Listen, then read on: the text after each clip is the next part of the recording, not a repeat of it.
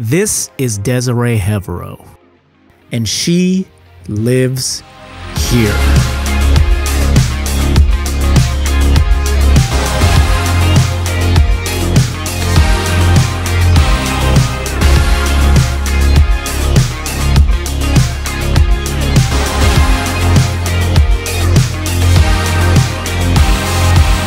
You're looking at the SS Red Oak Victory. It's the last known surviving vessel built during World War II at the Richmond Kaiser shipyards, located in the San Francisco Bay Area.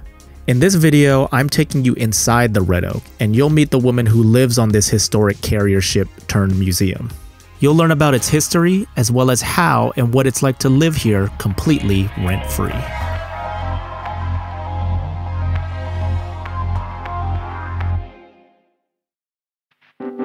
Desiree is a shipkeeper who lives aboard the SS Red Oak. It's a volunteer role that requires her to be responsible for routine maintenance, basic security, and oversight of the ship. We rely purely on donations and people having events and patronizing those events, and it's all volunteer driven. There's no paid positions on this ship. Right. So when I'm pulling up buckets of water from a leaky winter, that's for love. Born and raised in Richmond, Desiree's become an unwitting historian of sorts for her hometown. Before living on the Red Oak, she previously worked as executive director of the Richmond Museum Association, and she also served as the innkeeper at the East Brother Light Station. More on that later. As a person who lives on an old warship, it's safe to say that Desiree doesn't live a very conventional life. And when you spend a little time with her, you'll come to understand exactly why. I've not been a normal person my whole life, so it works out for me not living a normal life. I mean, I went to community college when I was 14, skipped high school. I've never been a normal person. If somebody says weird, that's a compliment to me. I've always been adventurous and curious. I think I want to have a life that is filled with so much, I did this, or I wondered about this and figured it out, or I wanted to do this and made it happen. I want my book to be so full, and the more unique, the better. Desiree's path to calling this former Allied Forces supply ship her home wasn't an obvious straight line. My background's actually in dentistry. I'm very far off the course by now. I'm licensed in all of that. I specialized in orthodontics. I wanted to have not regular hours, not regular Monday to Friday, 9 to 5 situation. I went to Burning Man in 2013, and I was like, I cannot go back into a structured cage. Little by little, Desiree decided to leave dentistry behind. She started doing business around Richmond, and among the things she did was join a few local boards, volunteering her time, skills, and resources. One of the boards that I joined was for East Brother Light Station. I had always had a feeling somehow just drawn to that place. I can't describe it in any other way. It was like a magnet. I had to be there. For a little more than a decade, Desiree tried her luck at becoming the light station's innkeeper. When the position would open up, she'd apply for the job, but each time the circumstances wouldn't work in her favor. That is, until 2020. COVID changed some of the math into variables, and then it worked. The business that I was running, Visit Richmond, that business closed because second to healthcare, tourism took the biggest hit. So I was getting a severance package. The in-law unit that I was living in, the whole house sold. I got like a relocation offer. I got these 2 really large checks in the same week that I moved onto the light station. The universe was like, listen, you're not gonna be able to work. Here's some money. Here's what you've always known that you were gonna have, even better than you thought you were gonna have it. Because I didn't have to run the B&B. I just got to live there. Desiree wound up living at East Brother Light Station for 14 months, 2 of which were without power. A story for another video that maybe I can make with Desiree at some point.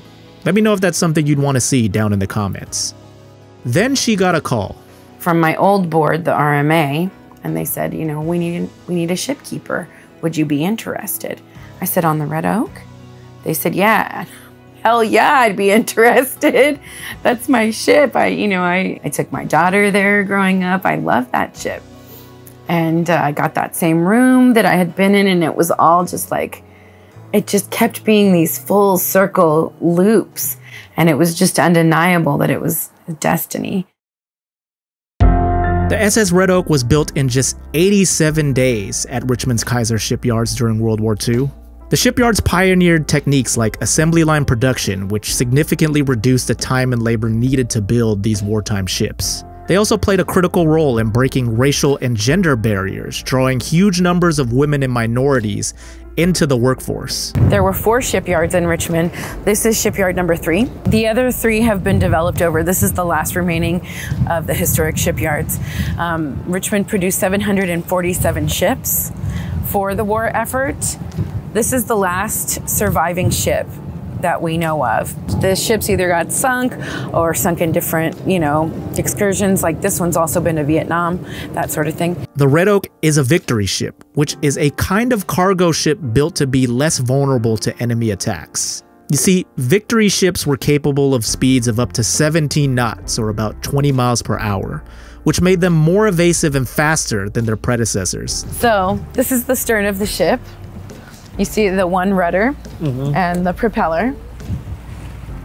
Now, where you see the tip of that cannon coming out, used to be where the spare propeller was, essentially like the spare tire, and that's right behind you. We moved it for the cannon because the cannon's a little cooler when the guests are here. Yeah. But if you can imagine, if something happened to the propeller out there on the water, they gotta wait for the conditions to be right, for the wind to be right, for the waves not to be right, and get the spare propeller down and swap it out. I mean, changing a tire is hard enough for some people, but imagine. So here you've got your wheel. You've got your navigator shouting coordinates to you from this window. You've got someone in the gyroscope shouting to you through the screaming tube, is what I call it, and you would hear it come out of this horn. This does not come out at that horn. This comes out at a different horn. But in the gyroscope room, if somebody said, 3 degrees port, it would come out of that horn. Oh, wow. And he would hear it. Wow. So this goes to this goes to the flybridge.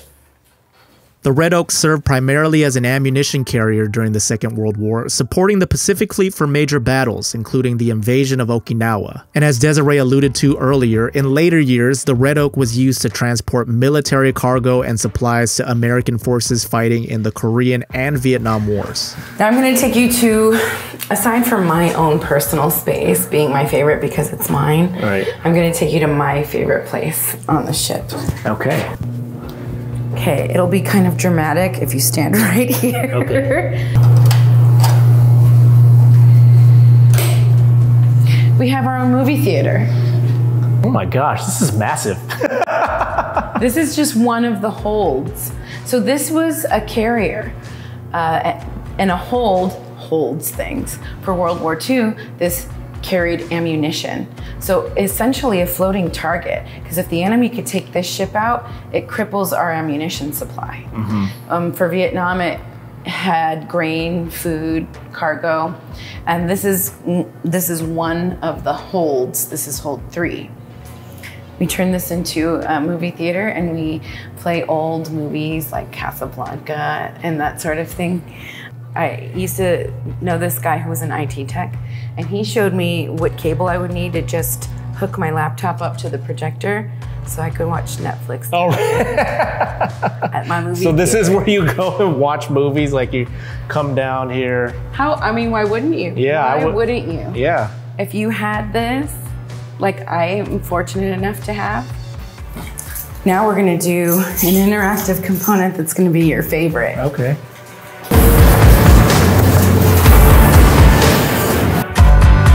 Okay. All right, so I'm gonna show you how to do it, and then you're gonna do it, okay? Okay. All right, so you're gonna get your shoulders into here and hold on.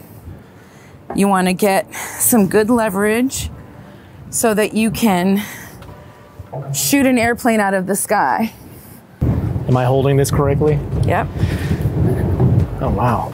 Oh, that is heavy. yep, and there's one over there too. if need be, could these be like loaded with active rounds and could you shoot I think bullets from them? Right now, no, because of all this rust. I think there could be a big problem and you don't want to risk injuring yourself. I think if they cleaned up all the rust and oiled it all right and, you know, did all the testing, yeah, I think it could.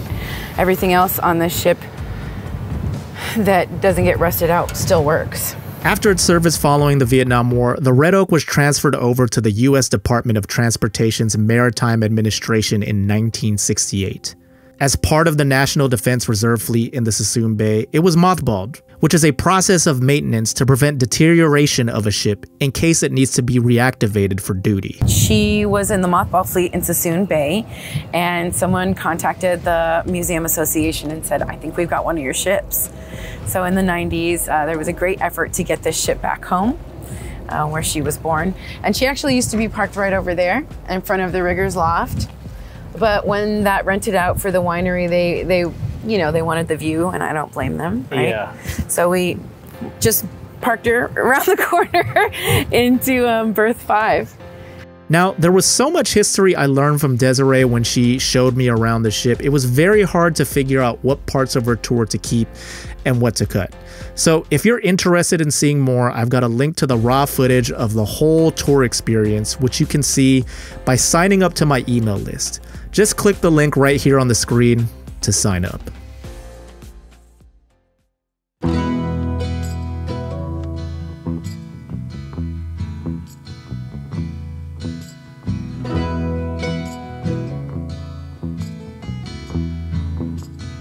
So what's it really like to live on a 450-foot long cargo ship?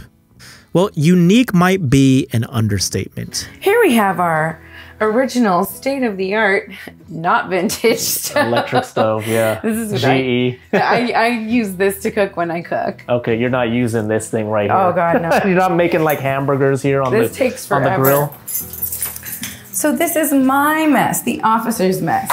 Note the fans. So I cook in the galley, then I bring it up the stairs and I can eat it here.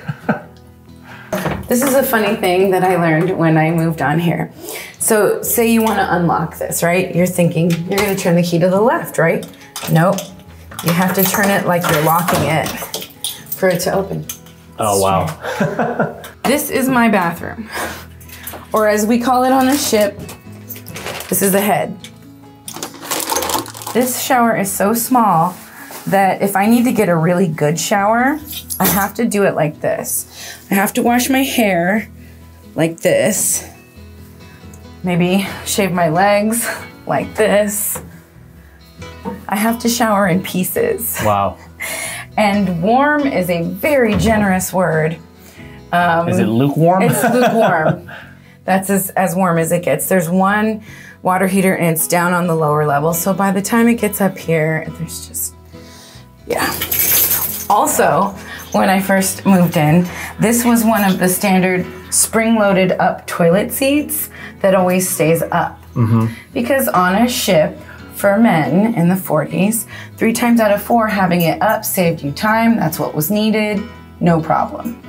But when you're a girl, you know, having to put it down and strategically get on it before it would like come smack me in the ass, you know? Yeah, a lot of timing involved with that. So you were able to replace that. It took weeks and weeks. The guys were always like, well, Sil doesn't complain about that. And, you know, and then it's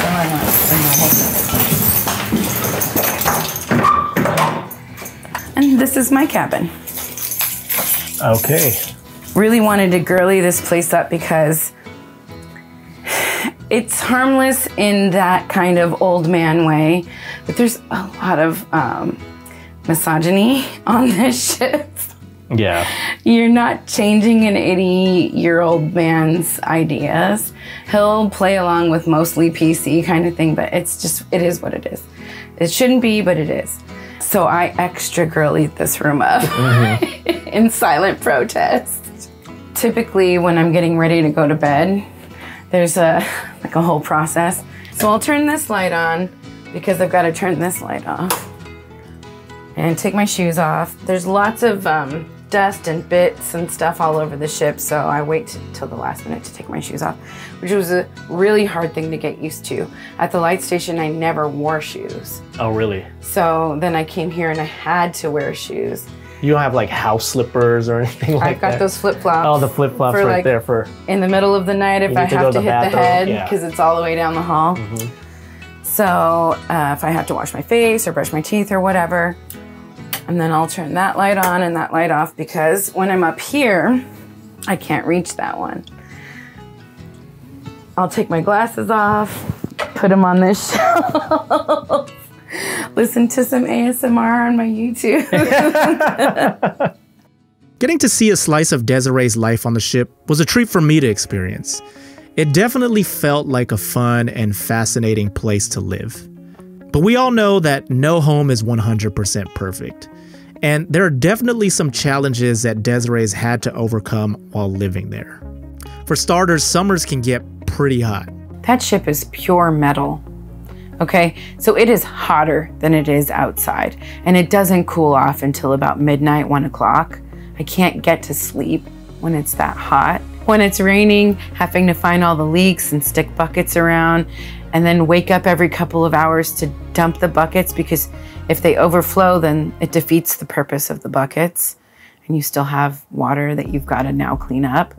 So not consistently sleeping through the night, that's a challenge. In spite of these inconveniences, there's no question that Desiree feels totally grateful to have such an unorthodox place she can call home. The best parts, while you were there, the ship itself is the best part of the ship. I mean, that's one of the coolest things ever. Are there ever any moments where you get a little bit lonely when you're just out there by yourself? No. No. I'm not lonely. I'm so aware that these opportunities are not forever. I absorb every moment. I'm happy to be in those moments. I barely left the light station because any minute that I lost was a minute I wasn't going to get back. That was a finite time. I mean, I hope the ship's forever, but I'm not foolish enough to think that it is. Nothing's really forever. So I don't get lonely because I'm busy living in the excitement of this really golden period of my life. Now, maybe the other reason Desiree doesn't get lonely on the Red Oak is because it's not the only place she calls home in Richmond. You see, Desiree actually only lives part-time on the Red Oak. She happens to live somewhere else in Richmond, another one of the city's historic landmarks, in fact. And just like the Red Oak, it's another dream come true for Desiree and a place she gets to live completely rent-free. Find out how and where in my next video here on World of Nuance. And in the meantime, if you enjoyed this video, make sure to hit the like button, share the video with a friend, and subscribe to the channel if you haven't already. Thanks so much for watching. I'm John Santiago. I'll see you next time on World of Nuance.